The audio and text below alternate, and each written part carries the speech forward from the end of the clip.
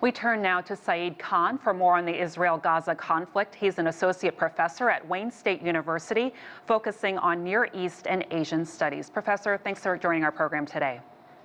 Thank you for having me. Well, let's first start with Israeli Prime Minister Benjamin Netanyahu and what he said today. He opposes the idea of the Palestinian Authority retaking control of the Gaza Strip after this conflict ends. But that goes, of course, against the calls from the Western world as well as many Arab countries. So what do you make of this? Well, I thought it was interesting that in his statement he linked Hamas to ISIS. So there's a sign of desperation in Prime Minister Netanyahu's rhetoric. He recognizes that he's extremely unpopular, not only at home, but certainly on the international stage, as far as not just the tactics, but the severity by which he's conducting the Gaza operation.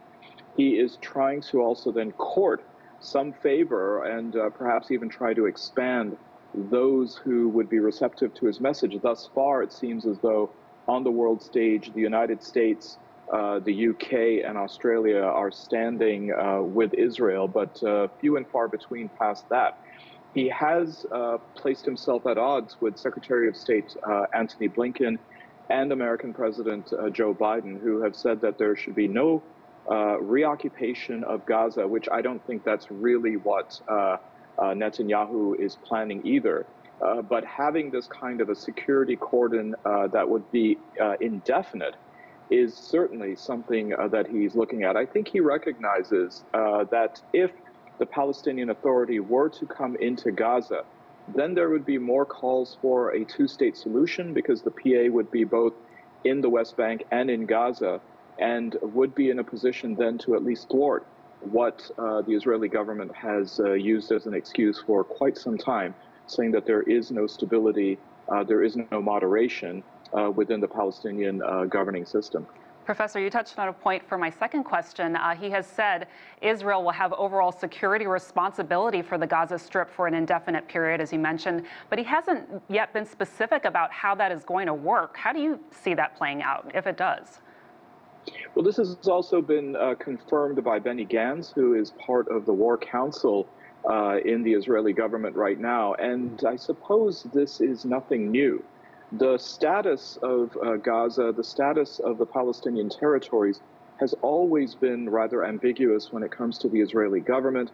There are a lot of allegations that the government simply has been kicking the proverbial can down the road for years, maybe even decades, when it comes to trying to move towards some kind of autonomy for the Palestinian people. And here you see then there's quite a chasm between talk of peace without necessarily talk of moving past peace, which would, of course, be within the language of an independent Palestinian state. Despite the efforts that are being made regarding calls for a two-state solution on the international stage, that does not seem to be something that at least this government in Israel is willing to bargain. Professor, I want to talk about the chances of this conflict spreading further into the region. We've already seen strikes on Israel from Hezbollah in Lebanon, as well as the Yemen's Houthis. What are the prospects of this conflict expanding, do you think? It seems unlikely that it will.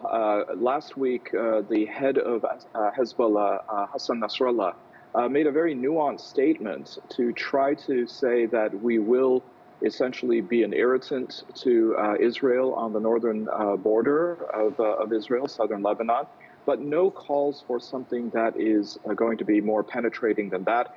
Yes, there have been missiles from Yemen. Yes, there have been missiles even from Syria. But it seems as though if there are efforts to try to draw Iran into the conflict, Iran is a rather cool customer. It is not willing to accept that gambit. And also, it seems as though Israel, at least the military establishment in Israel, recognizes that fighting a multi-front war would really be disastrous. 2006 still looms very heavily within the Israeli imagination, a war that was in Israel argued to be fought to a stalemate, but most prognosticators and most pundits say that Hezbollah actually did win that war.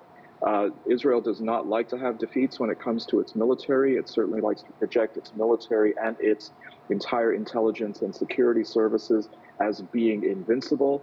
October 7th showed that that was probably not the case, and anything which might then be seen as potentially even further harmful to that myth, if you will, is something that Israel does not want to countenance.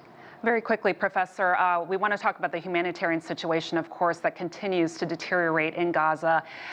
Could growing international pressure sway, do you think, Netanyahu for more humanitarian pauses beyond what he has already committed to, do you think? Probably not, but this isn't really about humanitarian pauses. It seems as though there would have to be a greater insistence and even demand on Netanyahu to make a distinction between the invasion in the north and certainly the pummeling of the north, and in some cases in the south, to allow for unfettered humanitarian aid. As your news item said already, hospitals are shut down. There's no oxygen. Babies in incubators are dying.